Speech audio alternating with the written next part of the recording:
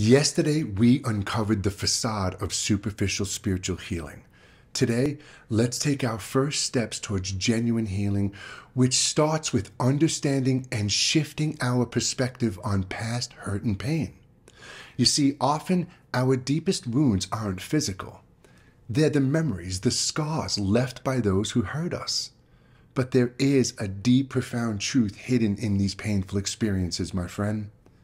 The people who hurt us, they were often broken themselves, lost, struggling with their own unhealed wounds. Their actions, though inexcusable, were a reflection of their pain, not your worth.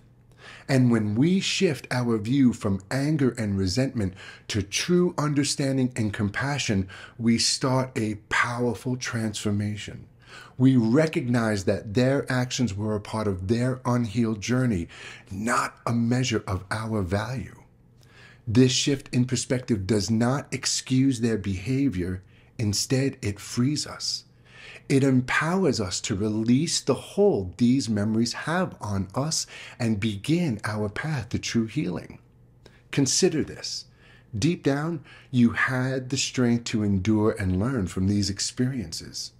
Now, it's time to use that strength to heal, to grow, and redefine your story.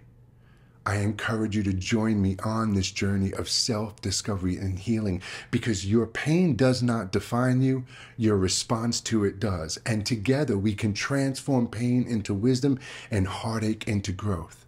So I invite you to walk with me as we explore deeper healing in the days to come.